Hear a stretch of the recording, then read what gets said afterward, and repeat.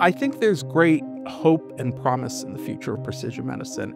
If you think about it, health is one of the most opportunistic opportunities we have in society today because it underpins all of fundamental human features that are good. We do sick care, not health care, meaning people normally go to a doctor when they're ill, not when they're healthy. And so we've got to change all that. For me, this idea of putting people at the center is more than just ticking a box or even maybe putting somebody on an advisory board.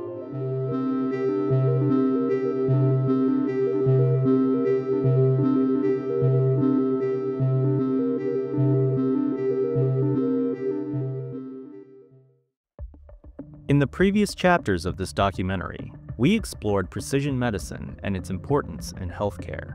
We also learned about the tools and technologies transforming precision medicine, including next-generation sequencing, spatial biology, antibody discovery, organoids, and flow cytometry. In this final segment, we'll cover the move toward more proactive, data-driven, and collaborative healthcare, as well as the challenges and future of the field. I think what I'm really excited about now is for the first time in my career, I can see that this idea of data-driven health, of genomics and phenomics, has really reached a tipping point where when I give lectures in most hospital systems and other organizations, people will come up and say, "That's so obvious. Why aren't we moving toward it?" After decades of building the tools of genomics and systems biology, Dr. Hood now sees a future where health is preventive, wellness-focused, and continuously informed by data. And the approach that we're taking is to do a complete genome analysis, the source code of life basically, together with longitudinal phenome analyses that let us assess your phenotype as you go from an infant to an adult and finally die. You change in many ways. Currently leading a nonprofit named Phenome Health, Dr. Hood is pursuing this vision of data-driven health by focusing on the phenome. This is the complete set of an individual's observable and measurable traits that reflect the interaction of their genes, behavior, and environment, and that continuously change over time. And the phenome impacts you in two incredibly important ways. One, your behavior, your diet, your exercise, your sleep, your stress, all of those. And two, it impacts you with regard to the environment in which you live. And so putting the genome together with these aspects of the phenome gives us deep insights into your health trajectory and how to optimize it. Dr. Hood plans to shift medicine from treatment to prevention through a 10-year, million-patient Genome Phenome Project that uncovers health insights, track disease transitions, and cut costs by moving testing into the home. What if, in a 15-year period, we could do away with more than 50% of those chronic diseases? You're talking about saving literally trillions of dollars in the healthcare system that could then be refocused on wellness and prevention and giving everybody the kind of quality data that they really do deserve. This new system would also change the way we've traditionally approached healthcare. The really key point and it's the failure of the contemporary disease-focused healthcare system, is for almost all diseases, we wait until they have clinically diagnosed disease, and that means the process is very complicated. And what it tends to do with a lot of pharma companies, they're very good at producing drugs that deal with symptoms, but they don't get at basic causes. So it means you're not necessarily going to cure the disease with a simple drug.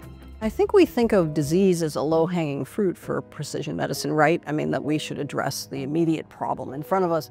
But then a lot of people have started to think about, what if we had a more holistic view around health? Would we get to the point where people had disease? We think this is the future medicine, to collect data on you and catch things before symptoms appear, because then you can treat them, you can manage them and keep them healthy versus waiting for them to get sick and then try and fix them. That's very, very hard to do, especially in the area of cancer. I'm really skeptical of people who use cancer precision medicine as a gold standard of what we've done. And I think it's merely the optimization of the treatment of symptoms rather than causes. And it's exactly what's wrong with healthcare today. Once you hit late-stage cancer, it's almost impossible to reverse.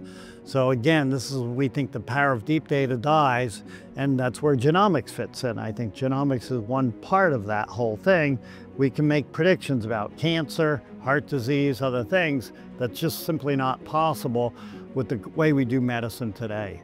And that's why we have to move to wellness and prevention and away from the disease focus. And of course, today, all the money in healthcare virtually is made when you operate on a diseased patient. There's very little incentive for wellness or any incentive for prevention and everything.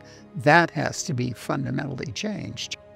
The focus on health, if we start there instead of waiting until we have some symptom or sign or phenotype and have to treat it, would be really useful. Proactive health means we can stay ahead of disease and use data to act sooner. For this approach, Dr. Snyder acknowledges the advancement of wearable monitoring technologies. The smartwatches, the rings, that can follow your physiology continuously in real time. That is so powerful because when you're following yourself 24/7, 365 days a year, it's easy to see your baseline and see shifts from that baseline when your health is off. And so the wearables have been super powerful. They're also very inexpensive, relatively speaking.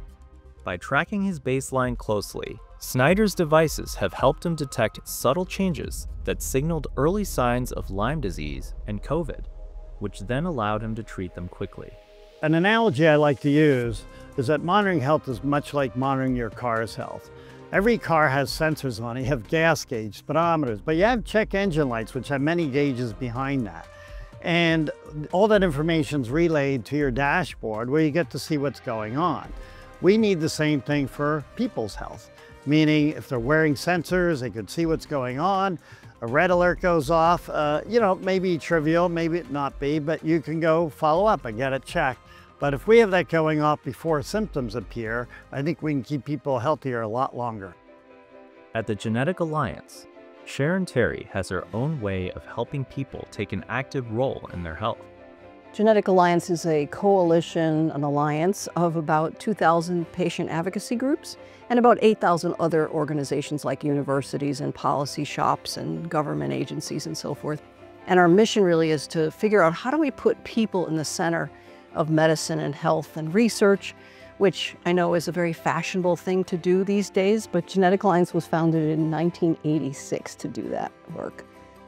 Over the years, the organization has built shared platforms, registries, and biobanks to accelerate research across thousands of diseases. This has led to the development of community-driven approaches where patients, families, and advocacy groups are true partners in science and clinical trials.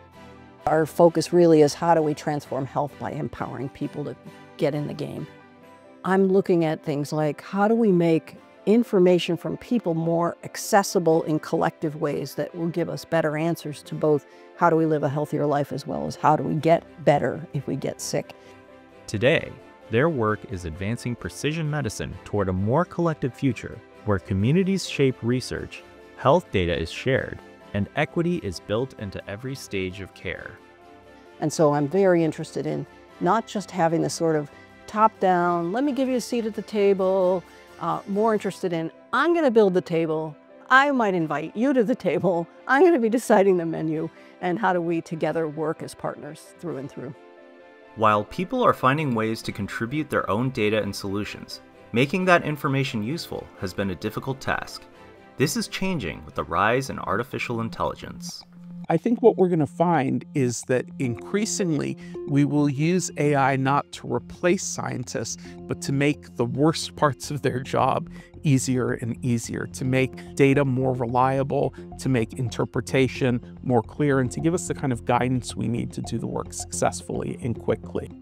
We actually have new ways of analyzing genomes with AI. So for example, we can look for the genetic basis of some diseases, one called ALS, very debilitating disease. There were 7 genes known. We found 690 genes using AI. So it's a much thorough way of analyzing genomes. We can combine other information in that actually makes our risk predictions, we think, a lot more powerful. AI is also going to be really important in returning information back to folks. We're also using artificial intelligence to help us interpret the results that we're getting. If we find a cell type that's interesting, we use AI to connect it to the literature, to actually go and do the mining and to build out the networks that are important to understand how important this cell type is in a particular setting versus in another disease setting. These AI tools are also being directly integrated into healthcare. The idea that we have for AI in the future is that you'll actually have physicians be partners with the AI, because what it will have the ability to do in the future is to take the enormous complexity that comes from your genome and its integration with your various phenomic features and distill that down for each individual to a series of prioritized actionable possibilities, each of which will let you improve wellness and/or avoid disease. Precision medicine still has a lot of hurdles to overcome before it can reach its full potential. Ultimately, understanding the mechanism of disease is about understanding what happens in every individual patient. There's the challenge of understanding those disease processes and the challenges that are associated with doing the clinical research associated with that. There are the challenges that are associated with the regulatory aspects of this, developing a test that can be reliably used and approved for use on individuals. And then there's the element of inserting that into the broader healthcare system so that the costs remain reasonable. So the #1 challenge in this whole space, whether it's genomics or big data, is who pays. Right now, we don't pay anyone to keep people healthy. In fact, it's disincentivized. We do sick care, not health care, meaning people normally go to a doctor when they're ill, not when they're healthy. And so we've got to change all that. How do we persuade patients, physicians, healthcare leaders, healthcare industrial leaders? How do we persuade regulators, FDA and so forth, regulators of the physicians' professions? And finally, how do we persuade politicians that this is something that we ought to do? My own view is you should actually get paid to wear a smartwatch. You should get paid to get your genome sequenced, because you're actually going to keep yourself healthier with that information. Healthcare should be 4P. It should be predictive, preventive, personalized, and participatory. And the first 3, prediction, prevention, and personalization, they're all science and technology, and we basically know how to go about doing that. But the 4th P is the enormous challenge. I think the biggest challenges in precision medicine are not about the science or the technology anymore. I think it's about the people. And the people in the sense of, well, who's controlling the data from what we're learning, both the technical data as well as the people end of the data. So I think that's one place that the more collaborative sharing we can have, the better off we're going to be. We're going to learn quicker, faster. I think another challenge for precision medicine is the incentivization of more collaborative systems, more partnerships. And it's not the way that medicine traditionally has been incentivized. In today's system, data often remains siloed in universities and companies focused on quick financial returns rather than collaboration. Terry argues real progress requires systemic changes, such as pooling research data and shifting incentives away from short-term profits.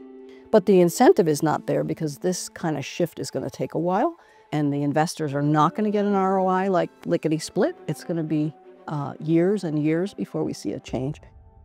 Even with these obstacles, many experts believe the changes needed for precision medicine to succeed are already on the horizon. The reason for hope is that on the one hand, we have all of this information that we as scientists are generating about patient samples. And then on the other hand, we have the model that the patient-doctor interaction really is an individual precision interaction.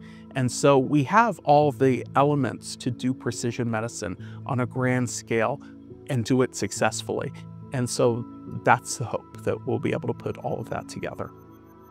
There are just a wealth of really exciting opportunities, and people are starting to realize the world is going to change in a fundamental way. And I think we'll start seeing realignments.